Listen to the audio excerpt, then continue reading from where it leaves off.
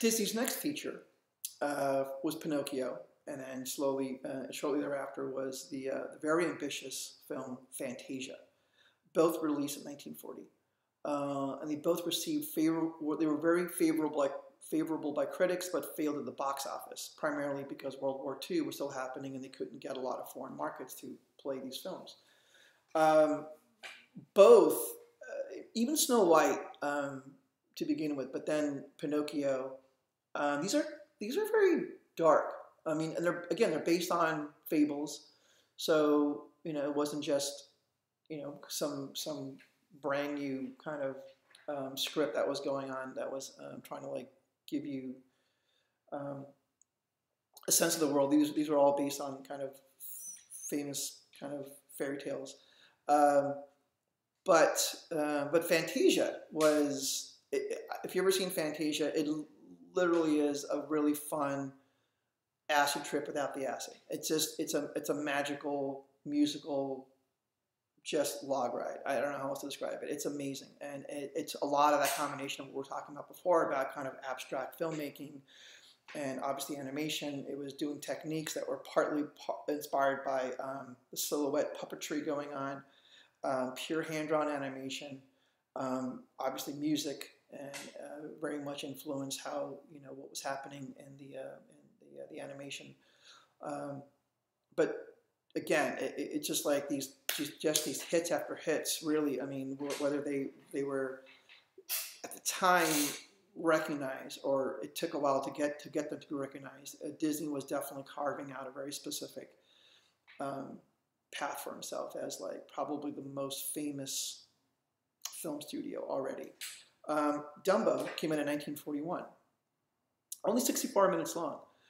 And then the next film, Bambi, which came in 1942, was not well received, mainly because it was so dark. If you haven't seen Bambi, get a box of tissue and then go watch it.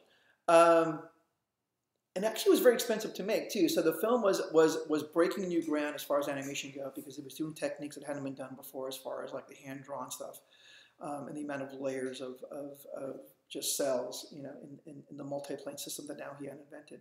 But again, the story itself is a very dark story. But this actually stays in line now, still till today. Disney films and now Pixar films. I mean, if you look at Bambi, we're not that far off, even now, with the storytelling that comes out of these studios. So American cell animation films dominated the world during this time in the 1920s and 30s. And especially Disney's work was one of the most popular and most influential around the world. Studios from around the world really can compete with American productions, and many studios outside of the U.S. started to do a lot of their own techniques that were, we'll talk about some of that in the next lecture, but puppetry again, stop motion, just non-traditional, or what was now traditional cell animation, which was what was happening a lot in America. That Disney basically really made famous. So the 40s in America are considered the golden age of American animation. Disney continued their cartoon successes with adding Daisy Duck, 1940, Chip and Dale, 43, 47 to the Mickey Mouse universe, while Warner Brothers started developing new characters to join their popular Merry Melodies Looney Tunes cast, including Tweety, 41 and 42, Yosemite Sam, 44, 45, Marvin the Martian, 48, and Wile E. Coyote and the Roadrunner, 1949. Other new popular characters in the series were Terry Toons' Mighty Mouse, came out in ran 42 to 61, Heckle and Jekyll, 46, and Screen Gems cartoon The Fox and the Crow came out, which ran 41 to 48. Walter Lantz created Woody Woodpecker in 1940, and debuted in 1940. And in 1941, Tex Avery at MGM created the ever-popular Droopy. The earliest animated American series, specifically made for TV, came out in 1949 with The Adventures of Pow Wow, and another one called Jim and Judy and Teleland, like Television Land. Most theatrical cartoons have been produced for non-specific audiences, but dynamic action and gags with funny animals would obviously naturally appeal to young people. But the cartoons often were violent and had a lot of sexual innuendos. They were obviously not meant for children. Soon cartoons became the norm for kids because it was a convenient time during the day, on weekdays mornings, for cartoons to air, because that's when they weren't airing newsreels and they weren't showing adult-oriented programming. Now at this time, pretty much all of animation was done on the ones, which means for every single frame there was an original drawing. FilmWorks, where there was FilmWorks specifically, where there was 24 frames per second.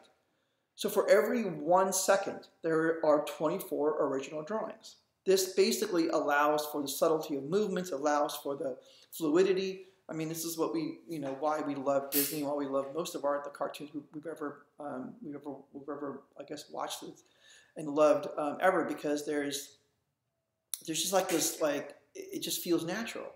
If you think about how people move, you don't think about it obviously, in this set of precise actions. It just seems like it seems real, and that's what cartoons were trying to replicate, was just real live action. But suddenly television, especially kids television, was very demanding. They wanted more shows, which meant everything had to be kind of faster and cheaper to be made. So now they had to cut down on the amount of frames because, well, who really cared? I mean, kids weren't really going to care if there was perfectly seamless animation. They just, it was just content. Give me content. So suddenly now animation was cut in half. It was done on the twos. So now for every 1 second of film time, you would do, instead of 24 drawings, you would do 12. Right? It was cut in half. So 12 original drawings per second. So literally production was cut in half. And to see an example of this, you can actually watch very early cartoons, watch early Bugs Bunny, Wile E. Coyote, and then watch stuff like early Beavis and Butthead. You can see even already there's probably a jump even then between those two on how rough Mike Judge was making early Beavis, because he didn't want to draw that many comics. That many frames per shot of animation. Another example is South Park, early South Park. I think those were done on the threes. So for every 1 second, you would get a third of amount of drawings per 1 second. But it gives you that jitter, and sometimes it's a style. Sometimes it's just like a look. It's sometimes it's just because of cost. So one of the people responsible for this new innovation and what was happening in animation, basically making it still look beautiful, just banging out, just cartoons, being kind of the head of how to direct the animators and still get out a look, but still make it fast and easy for production, was Chuck Jones. Who is Chuck Jones? I'm going to end today's lecture with this little thing about Chuck Jones. It's a little long, but please try to watch as much as you can. I think it's really amazing. While watching this, pay attention to this. Not only the animation, but to the art, to the direction, to the comedy, to the overall just beauty.